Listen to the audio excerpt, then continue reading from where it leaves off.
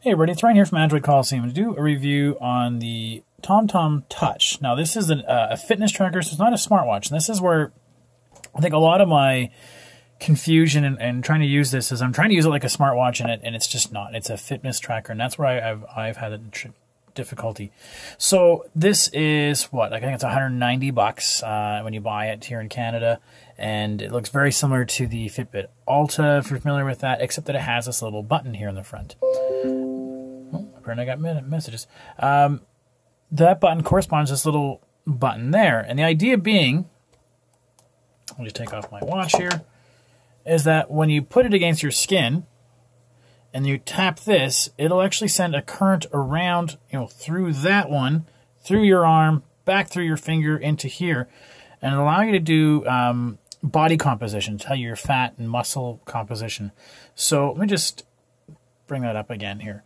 Actually, I do really like the strap it has on it. I gotta say, it is kind of nice that it just, you can't see it off screen as I'm putting it on, but you just kind of slide it through. Snaps, it holds in place very well. My only downside to this is that TomTom is upside down there compared to seeing the screen there. Anyways, that's just OCD me. I wish you could have had the opportunity to have your display going this way, kind of like the old Gear Fit. But so I just kind of tap it to wake it up sometimes. The button's a little finicky for me, so I can swipe around. Swipe around into the different features. I haven't worn it today, so it's going to have no details on this. And I would go in and see, oh, there's the thing for body composition.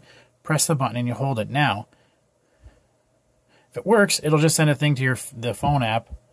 If it doesn't work, it'll show a little red X. Or not a red X, but a little X. And I would say more than half the time, I get an X. I don't know if I got weird skin or something. Whatever it is, that might have a hard time doing it, or make sure I'm not touching anything else or something, but oftentimes I get an X. An X again. So it's supposed to work. It's funny, when some days it'll just work no problem. Maybe I need to be sweaty a little bit, who knows. And then it pairs up to the app here, your TomTom Sports app. Now, the other problem I have with this is that it always says it's preparing to sync. And I've had times where it says it's preparing to sync, and it's going to take a long time to actually say sync. Well, actually, you can see that it's connected there. It's actually connected. It says it's connected, but it's preparing to sync. And it just takes a while to do whatever it is. Meanwhile, it'll track your activities, so you can sort of see days that you've gone out for a run or whatever. So this is the weird thing. You have to tell it first off that, well, let's say this gym, I have to say that I actually went and did something. I have to change that gym. It wasn't a gym, it was actually a run or a ski, because when you're on the app itself, or on the watch itself, you swipe down. Where is it now? No, keep going. That thing to say, okay, I'm going to start an activity, and I can't change. That's just the basic gym app. And I would say start, and you go for a run, you do a movement, and then you hit stop, and then it syncs up to the app, and then the app thinks that you were at the gym, or you're just doing activity. See, I'm not used to that. I'm used to being able to tell distance and tell everything else, but no, I have to go and tell it. No, I was actually running. So. But it's no way to, no way will it know what kind of distance I ran. So it's kind of hard to sort of, I'm just not used to it. I'm used to, but I gotta say, it measured my heart rate quite well. I got the entire time. That's kind of cool. And then couple that with the, I like using Endomondo, so it automatically brings that kind of workout information to Endomondo with that. So if I can go back to last week here when I used it for that full week here. So here's one of the runs. Well, no, that wouldn't have been it. That's only 3.4 kilometers. No. I don't like Endomondo so much sometimes.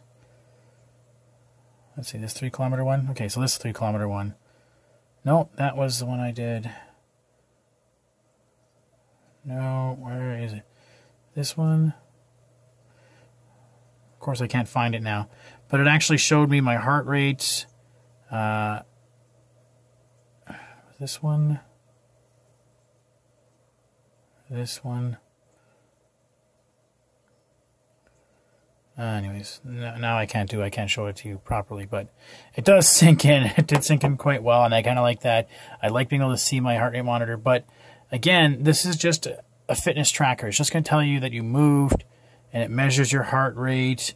You have to do everything else out. Personally, I'm more of a fan of a smartwatch where it's going to tell me my distance and running speed, etc. So if you like a Fitband, fitness tracker band kind of thing, this is kind of neat. And it does have the opportunity to test your body composition if it works for you. I'm having a bit of issues with it. But for $190, it does stick out from the Alta a little bit in terms of the fact that it has that feature where the Alta doesn't. The battery lasts me probably about 3 days before I need to charge it up. And this is the coolest thing actually about it. This is what I really, really like about it. I don't know about the Alta, whether it does this or not. So it just easily snaps in and out of this little holder in there. And then when you get it out, there's a USB port. So simple as just plug it straight in. I don't have to do anything else to it. I don't have to get a special cable or cradle. My wife's Fitbit, I have to get an extra, charging housing thing for it. It just plugs straight in. And then with the app on the desktop, it automatically comes up and it'll apply whatever updates and syncing it needs to do. But yeah, it's not for me, unfortunately, because it is kind of stylish. People I showed it to did like it. They like that little button there. But yeah, for me, I'm more of a watch. For you, you may be more of a band. So what do you think? I'll have a full review on the website for you to go through a few more of the features of it. If you have any questions, just give me a holler. Thanks.